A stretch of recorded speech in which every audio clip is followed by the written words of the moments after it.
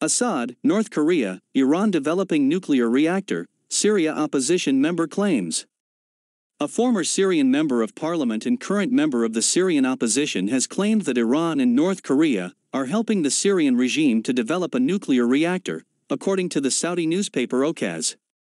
Mohammad Barmo, who is part of the Syrian opposition in the north of the country, reportedly said that the Syrian regime of Bashar Al-Assad is working on a project to construct a nuclear reactor in the Al-Ghab plain in northwest Syria, with assistance from its allies Iran and North Korea. Barmo's claim is the latest out of numerous others in previous years, which also alleged that Tehran and Pyongyang are attempting to help Damascus develop nuclear capabilities. In 2018, the London-based Arabic-language news site, Al-Quds Al-Arabi cited another source in the Syrian opposition as saying that the Syrian government was building a reactor near Al-Qusayr, close to the Lebanese border. Uranium rods were reportedly transferred to an underground facility in the area.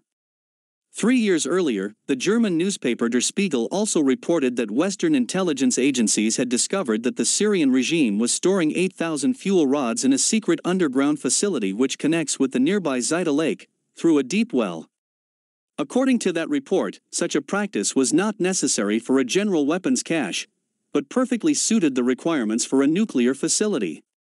Those reports stipulated that the facility was likely being used as the site and method to salvage the nuclear weapons program which was being worked on at the Al-Ghab reactor in the eastern province of Deir ez-Zor.